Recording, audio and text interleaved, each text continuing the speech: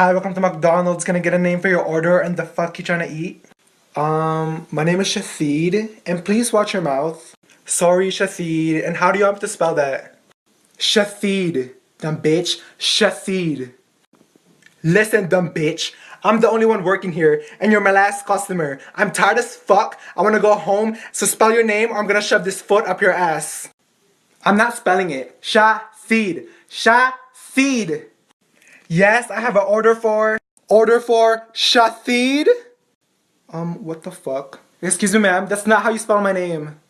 What, did I ask you to spell your name?